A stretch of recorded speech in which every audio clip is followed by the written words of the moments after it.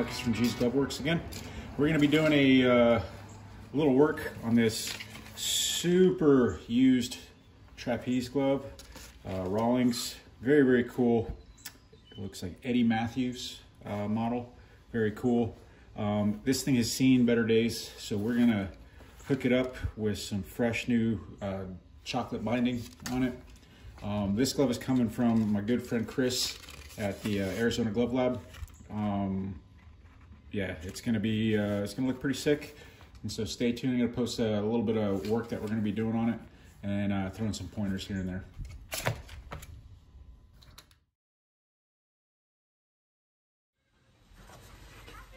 All right, we got all the lace off. Now, sees the kids screaming in the background. That's my kids. Got the lace off. Next step is to remove all the binding. This stuff is pretty worn out, if you can tell. It's pretty gross. This is vinyl right here, not leather. It's gonna be a bitch to take off. Just gotta be really, really delicate with it. I use kind of a really indelicate method. Use box cutter with a brand new razor for every glove, and just gently trace along the bottom seam or bottom stitch like that, and then flip it over. When you get done, then you're gonna remove the top stitch. Now that's if there's an inverted stitch. Like this one should come out pretty easy because this is just a single stitch. So single stitch, you can see there's a stitch here and it just goes straight through. Most modern gloves is an inverted stitch, so there's two stitches on it. So you gotta do the bottom stitch, flip it over, then do the internal stitch. So stay tuned.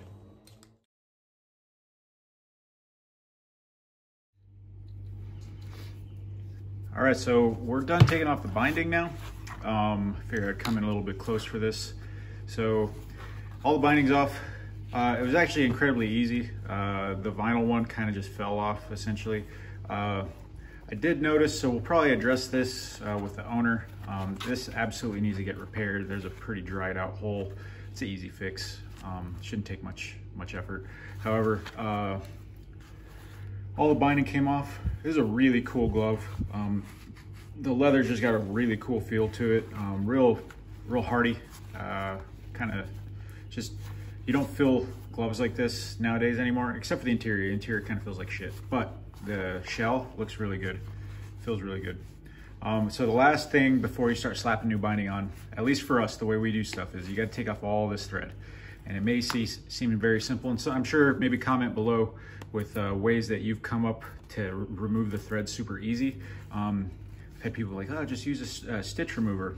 It doesn't work like that. This is dual bonded or double bonded nylon upholstery thread. It's thick as shit and it is hard. So one thing that I did, I took one of my son from a long time ago, one of his baby spoons. I took a heavy duty industrial sewing machine needle and melted it into it, kind of prison style shiv. And I just go around and take out like that because it's so, the stitch tension is so tight when you're sewing leather that the threads are pretty deep in there. I don't know if deep is the right word, but it's nylon thread, it's heavy duty, and sometimes it's a bitch to take off. Sometimes it's easy. On these old gloves with years of sweat and dirt and dust on them, they're usually a bitch. So we go around, remove all the thread, and then we'll be good to slap on some new binding. See you in a bit.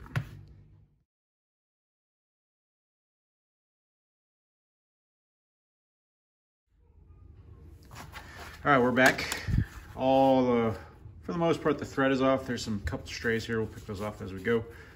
But it's important to do that so this way we have a good clean stitch line going around. There's a couple strays here and there, nothing crazy, but for the most part, that's what the aftermath looks like. Yeah, we're back. About to start stitching this guy up. So these little binder clips, some people make fun of me online for it, but these are a lifesaver. So obviously, like all my other videos, rough side skyward. We're gonna start with this part here because this is the most awkward portion. So I figured I'd get the most difficult portion out. Oh, you can see that. So right here, the fingers, the 6-finger portion. So rough side skyward, all right.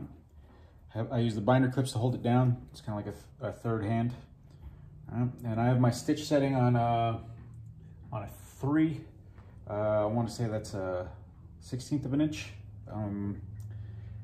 roundabouts. So we're gonna get it going. Let's see how it turns out.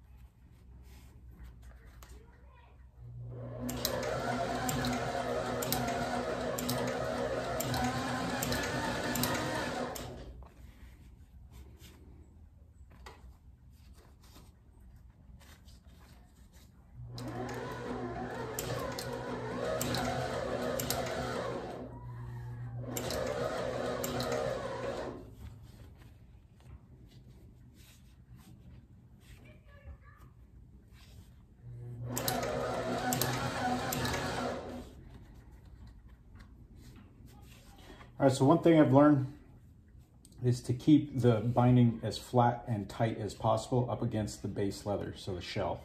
If you let it loose, when you flip it over, it's gonna have an ass load of wrinkles and it's not gonna look, I mean, the job will be done, the glove will be binded together. However, it's just not gonna look very aesthetically pleasing. So I recommend trying to keep it as flat as possible and tight up against the leather. And also, there's much nuances to it. The thickness of the leather, the type of leather, and the type of leather that you're mounting it to really does play an effect. So just keep that in mind, and I'll see you here in a bit.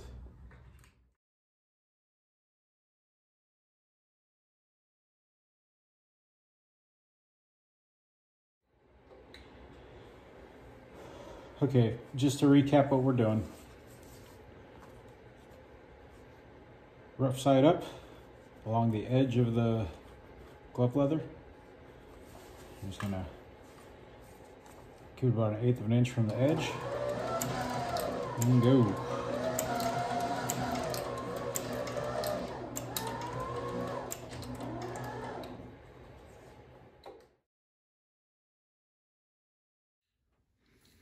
All right, we're back and we're all done with this guy. Came out really good.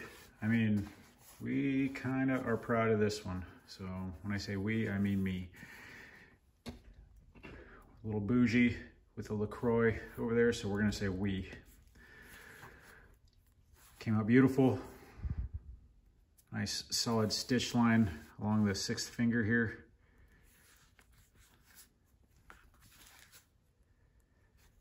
Very good. This turn right here, I'm getting better at it.